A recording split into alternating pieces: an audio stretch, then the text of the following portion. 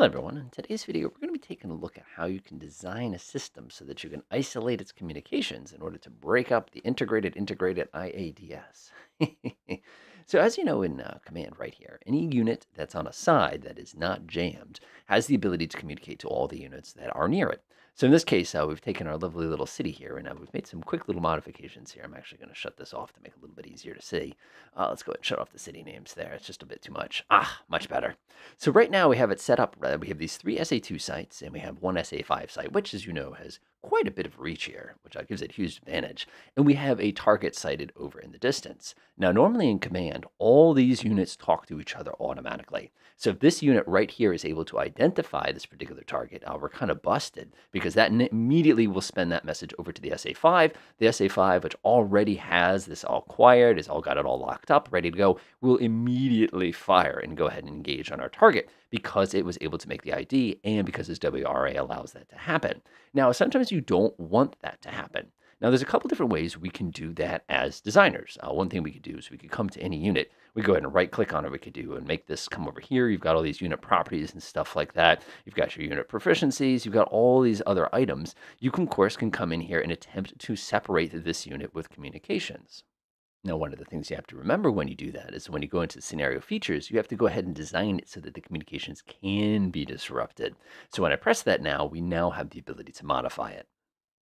So I'm going to right-click. Scenario editor, you have this thing that says out of comms. Now this is pretty cool because basically what this would enable us to do is if we enable that, we now can only see that unit's perspective. If we were to go ahead and actually click on it now, we could go up and view what it can see versus what other people can see, which actually is a pretty wild little way to go ahead and do this.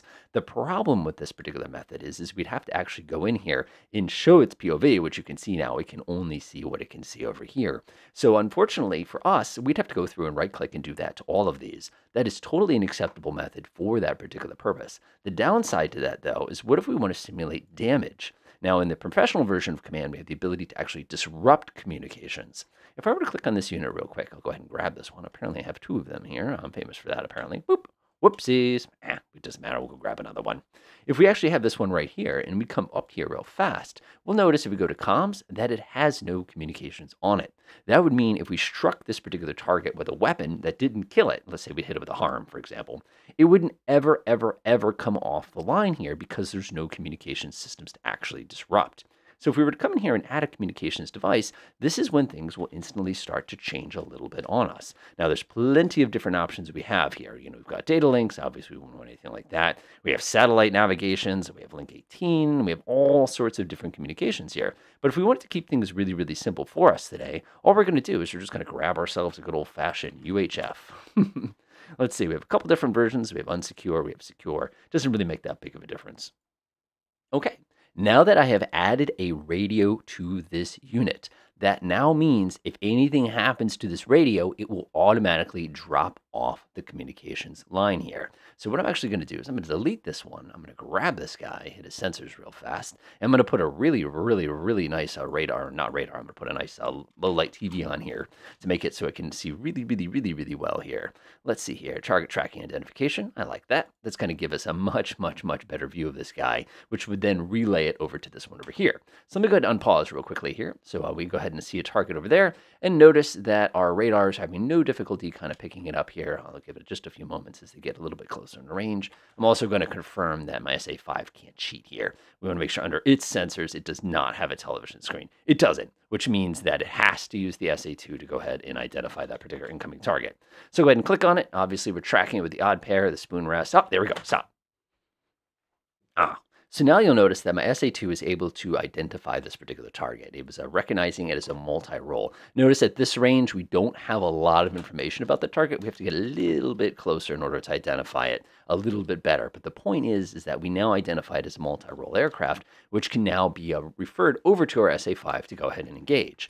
Now, let's say my SA2 site received some battle damage. It was under attack or something like that, and something went wrong, and it broke its communications data link. So if I destroy that right there, give that a few moments to sink in for it to realize what has happened, you'll notice it has dropped off the communications network, which now means this particular target, as it's received battle damage, is no longer able to feed information to the rest of the integrated air defense system.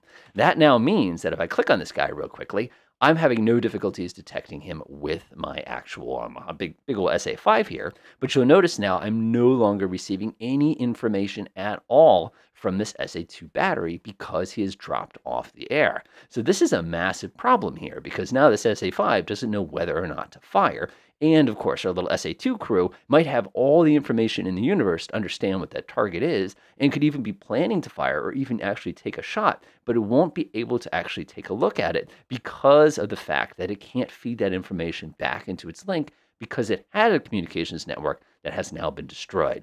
So in this case, as we get a little bit closer here, we'll probably be able to get a little bit more identification on it. This particular one, I'm looking at this one, obviously we're picking it up with that one, but you could see just how powerful and just how effective that technique is at breaking up an integrated air defense system that's pre-built in.